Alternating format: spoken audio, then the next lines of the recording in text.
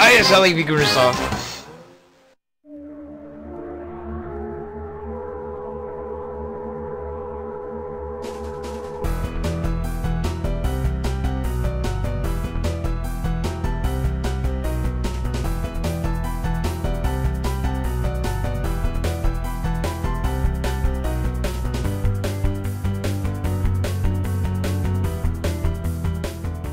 So you'd like to hear about how I got into this mess? How a regular guy ended up half a world away, unconscious in the backseat of a car belonging to a guy he thought he could trust but turned out to be his worst enemy? But maybe I'm getting ahead of myself. I should start from the very beginning. It's the best place, after all. My name is Ben Jordan. I was just your average college graduate, 22 years old, with no direction in life and a degree that got me nowhere except a sales job with a local bullseye. As a kid, I was in love with monster movies and anything to do with the paranormal. My family thought it was just a waste of time, except for my grandfather. Grandpa Arthur used to tell me ghost stories and legends he had heard while traveling through Europe in the 1920s. This really fueled my interest in the paranormal. By the time I finished high school, I was obsessed. I wanted to travel and see if the legends were true, but I had to put my dreams aside and go to college to appease my parents. I ended up studying international relations, which bored me to tears, so I passed the time by reading my books on the paranormal, listening to Pink Floyd, and dreaming of my ideal career. One day I was browsing the web and found a book called The Paranormal Investigator's Handbook by Professor Quincy Sanborn. I ordered it immediately and read it cover to cover the day it arrived. It was then that I decided I was going to become a paranormal investigator. So after graduating, I asked my parents to loan me some money, advertised my services on the internet, and sat back waiting for the cases to come rolling in.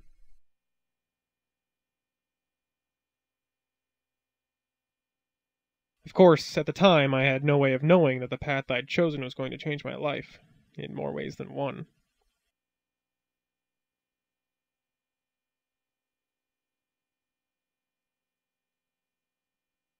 My first case started off with me receiving a phone call, but not one I was very happy about.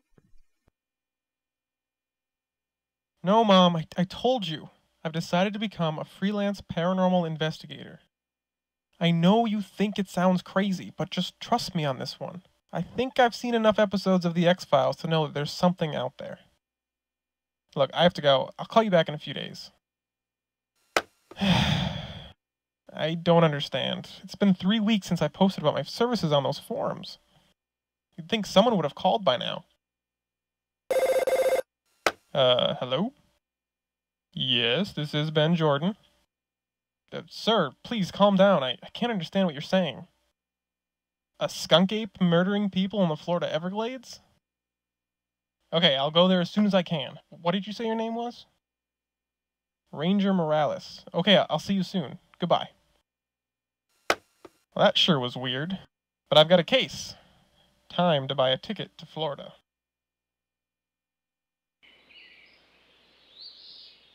Hello, I'm Ben Jordan. Are you Ranger Morales? I'm afraid not, young man. I'm glad you've arrived, though. What's the matter? Did something happen to him? Come with me, and I'll show you. Well, here he is. We found him here about an hour ago. My God, what did this to him? It seems that this was the work of a creature that up until now was just a legend. A monster known as the skunk ape. I guess I'd better start my investigation then.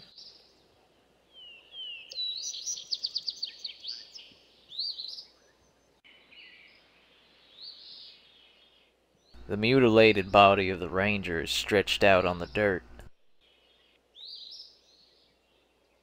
Feeling slightly nauseated, you examine the body more closely.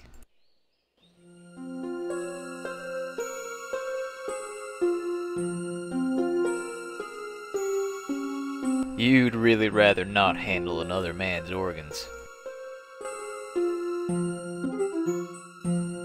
You can talk at the ranger all you like, he isn't going to respond. There is nothing to be learned from asking the ranger questions. The ranger's midsection has been torn open by whatever attacked him. Several of his internal organs are visible. However, you notice that his liver seems to be missing.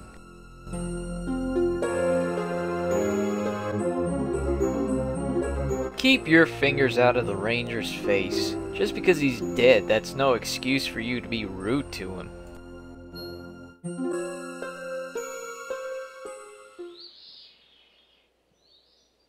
Are you okay? Yes, I'm fine, just a little jumpy is all.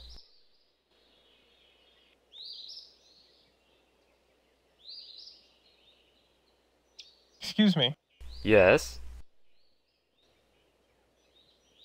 What can you tell me about the murders? Oh my, they're horrible. Ranger Morales is the 5th person we've found in the past 2 weeks. Before that, we lost another ranger, a young woman named Rita Myers.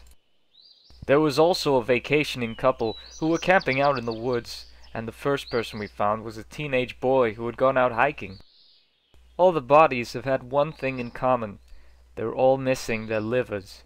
Missing the livers? Yes, our best guess is that the skunk ape eats the livers. Yikes.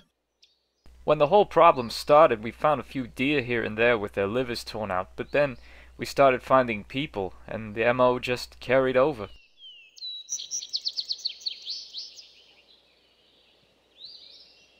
What do you know about the skunk ape? I don't know any specific facts. The skunk ape was always more of an urban legend.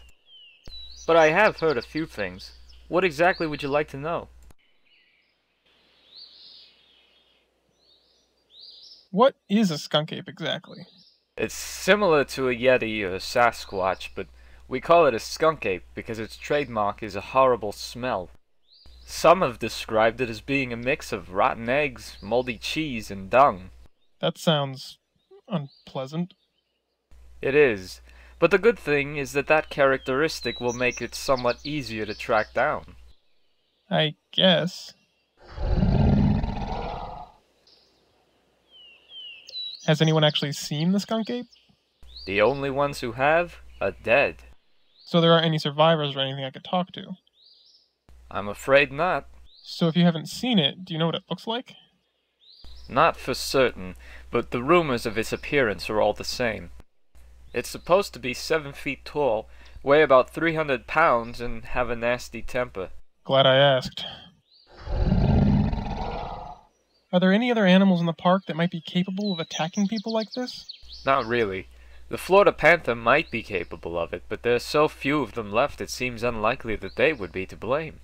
Besides, they usually keep to themselves. Have you found any evidence as to what might be responsible? The only thing we've found so far is a large footprint near one of the murder scenes. I see. That's all for now. Okay.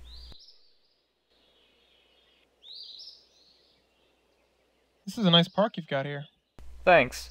We rangers pride ourselves on keeping this state preserve as pristine and beautiful as we can. It's really a shame that our nation's wetlands are constantly disappearing. Yes, I agree. Can you tell me how to get around the area? Of course. This area isn't really that big. Over there you can see the roof of the visitors center. Near that is a ranger station, and of course there's the forest too. Here, take this brochure. It's got a map so you can find your way. Thanks. So, now that I know more or less what I'm dealing with, what do you suggest I do? Well, that's a good question. Obviously, we need to find out why the skunk ape has decided to start killing people, and stop it from doing so again. As a park ranger, I'm morally opposed to killing it, but as it has already taken more than one human life, that may unfortunately be the only solution. I think your best bet is to go out into the forest and see if you can find out if the skunk ape has a lair, or someplace it stays regularly.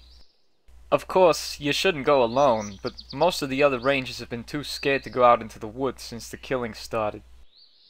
I'd go with you myself, but I don't think I'm up for much excitement anymore. You said most of the rangers were too scared to go into the woods. Are there any who aren't? Well, there is one guy, Ranger Rick. But I don't know if he'll want to go. Tell me about Ranger Rick. He hasn't been working here very long, but he's one of our best rangers. The thing about